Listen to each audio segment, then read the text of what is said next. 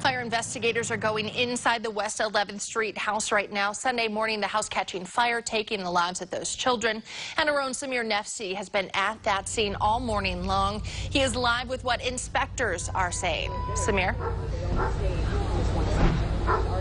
Yeah, Tracy, Fire Chief Guy Santone telling us that they had no idea this daycare was even in existence. Now, in 2000, the Department of Human Services issuing Aileen Harris of the Harris Family Daycare their certificate for occupation. Now, Santone adding that the DHS is actually the one who goes in and inspects them yearly.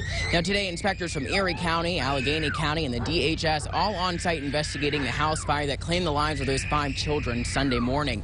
Shortly before 10 a.m., crews making their way into the house today.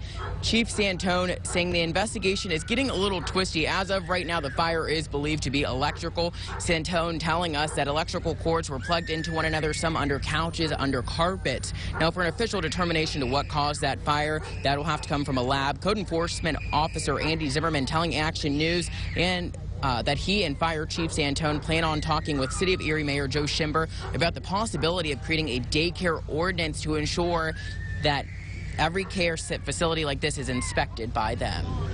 We're also take a step back and take a look at maybe we do need a daycare ordinance that would mirror the rental program that require what the rental units are required to have. They didn't notify the local community like here. They didn't notify us that there was a daycare here, and they don't. So, and there lies the problem. When we know there's a daycare, we always inspect them. All right, now really fast, I'd like to take a look at what's going on. You can see crews are still here.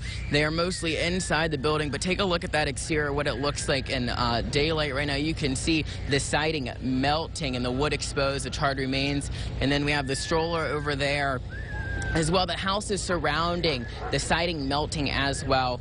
Now, Santone telling us that there was one fire or smoke detector in the building. It was in the attic, but he said that's basically useless at a time like this whenever the smoke has to make its way through the first floor to the second, and by the time it makes it to the attic, it's too late for anyone to get up and do anything about that.